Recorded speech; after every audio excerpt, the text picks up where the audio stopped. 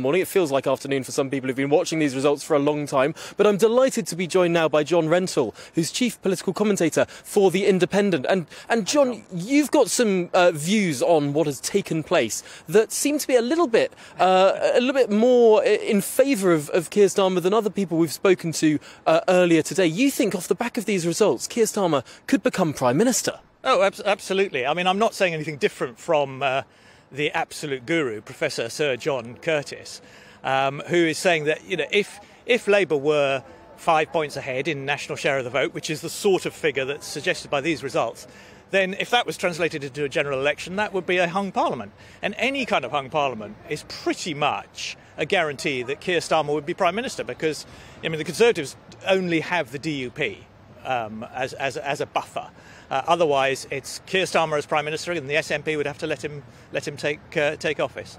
So, off the back of these results, not a Labour majority by any stretch. No. Probably the Conservatives ahead of the Labour Party in seat share, maybe by a dozen, 2 dozen seats ahead of Labour. But Labour cobbling together a coalition to boot out the Tories. Maybe, yes. It's ridiculous to predict.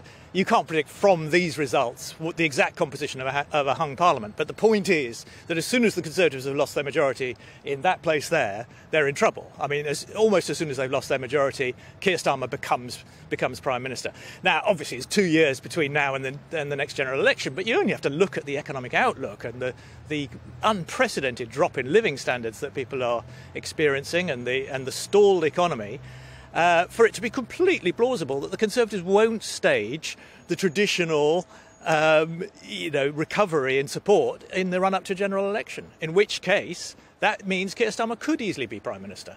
I wonder if there's a story here with regard to all of the other parties that we're seeing play out over the last few hours. The Lib Dems doing a little bit better in the southwest, the SNP expected to romp home in Scotland, the Labour Party doing well in London but not so well in the north of England. Potentially what we're seeing now is different parties doing better in different areas, and all potentially working together to boot out the Tories. Well, it is a fragmented picture. You're absolutely right. This has been a good day for the Liberal Democrats.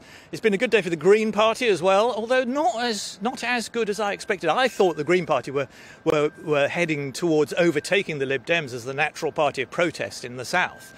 But that doesn't seem to have happened. But, if you've got Lib Dems, Greens, SNP doing well, that, unfortunately, from the Labour Party point of view, will detract from their performance, but they are all coalitionable, whereas the Conservatives don't have allies.